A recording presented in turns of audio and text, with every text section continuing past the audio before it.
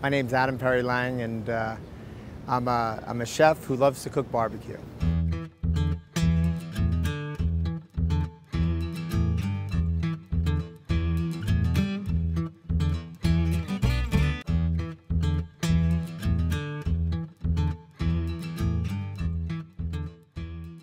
My passion for barbecue started when I was pretty young. It was always seemed like it was the man's job in my house to do.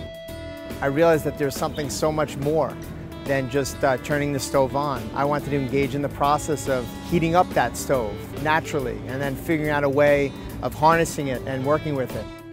There's a connectivity that I love so much about cooking with fire and cooking in natural element. The descriptors on this thing are really not sexy at all. I mean, we're talking about, I burn wood to make charcoal. Then I turn around and say, well, what's in your spice rack? Okay, it's salt, pepper, garlic salt, and cayenne. They say, oh, well, why do I have to burn the wood separately and then drag it across the thing? Well, it makes such a huge difference, and ultimately, you taste it. There's some things that are fantastic to do in 20 minutes. Other things are best to be preserved separately.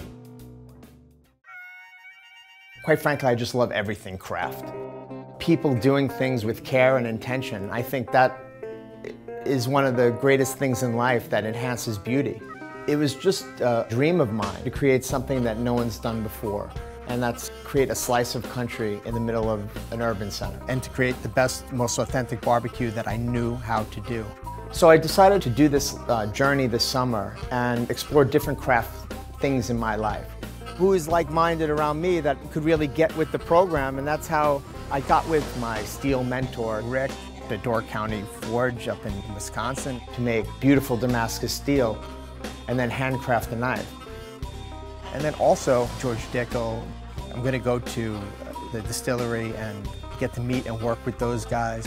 When I think barbecue, I think whiskey. It's my go-to drink. It just matches up well. For me, it's a similar philosophy that lies with George Dickel, and that's handmade the hard way, which is their tagline. It's so cool that someone is doing it the way George Dickel is. I mean, because in terms of putting their time and energy and passion into something, for me, it's the essence. Look, when you got a great recipe, you don't mess with it. You know, for me, that rings home. And then finally, we're gonna do this outrageous backlot barbecue at the Jimmy Kimmel backlot. I bought a 45-foot flatbed trailer and had this fantastic company in Texas build me a custom pit, which we designed together. And then I had my friend Nicole build me a coal generator to actually make my own charcoal. We've got a small little metal forging shop, Big Green Eggs, which I intend to teach people how to cook on. My friend Jimmy DeResta built the most incredible bar. It really enhanced the whole barbecue experience. And we also have this amazing VIP lounge, which we can entertain anybody who wants to come. Got everything. What I really want to do is a couple of things with it. First and foremost, I wanted just to introduce myself to Los Angeles. And I wanted to feed people. Not only people that pay, but also we're feeding the homeless shelters. 25% of everything that we're cooking is getting distributed to a different shelter around town. And you know what? If nobody showed up, no matter what, anything above 25%, someone's gonna be fed. I'm gonna put on, to me, the ultimate barbecue feast. It's also a big thank you to a lot of the people that helped me actually put this amazing project together. It's definitely a cherry on top where friends, family, workers come together and just have a great time. What I've done here is very much American craftsmanship. Putting in all the extra effort and doing it myself, it just makes it that much more meaningful. You also get a tremendous benefit of interacting with people that are working hard alongside you, and you develop a bond with it.